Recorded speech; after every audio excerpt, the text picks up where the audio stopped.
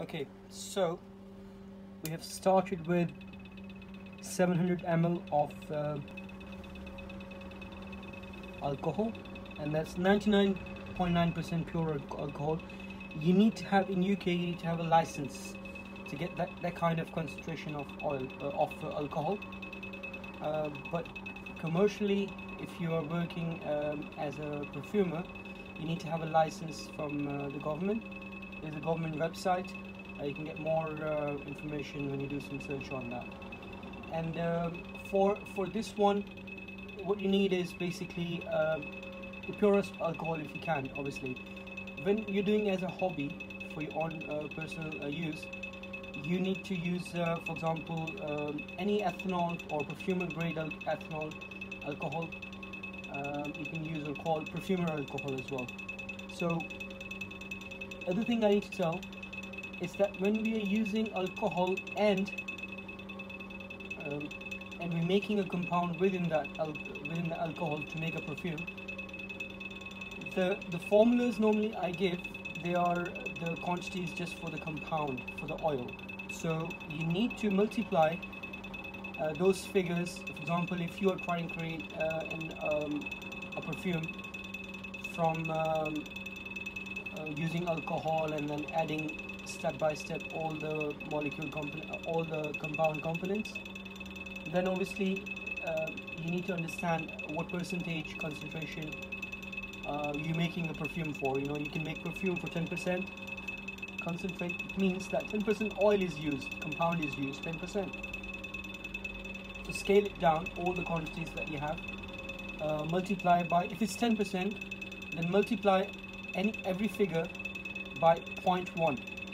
0.1, when you multiply, the figure you will get is 10% of any figure.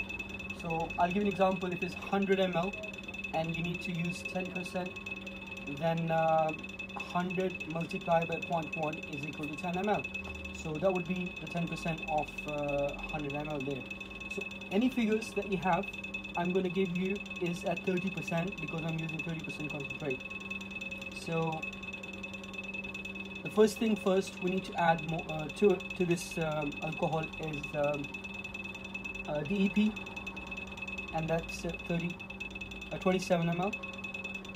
So if you're using, for example, if you're just making just a compound, I'm just giving you one example, then it's 90 ml. So the figures I'm giving you, they are scaled down to 30%. So if you need to find out, if you just want to make a perfume oil of this perfume, an impression of it, then multiply 27, for example, by 1.3. I'll check just to cross check.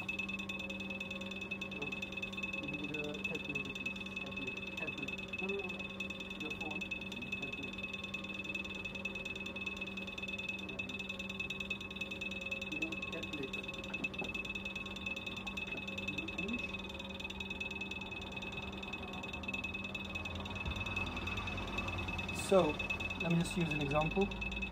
If it's 100 and it's if you multiply this by 0.3, you will get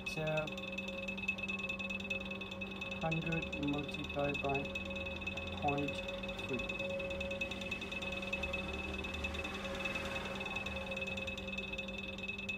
So you get 30 ml there, and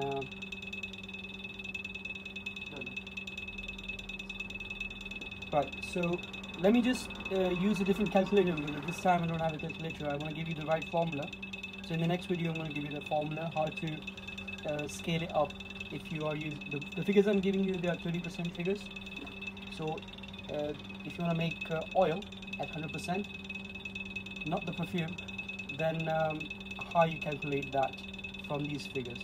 So stay tuned.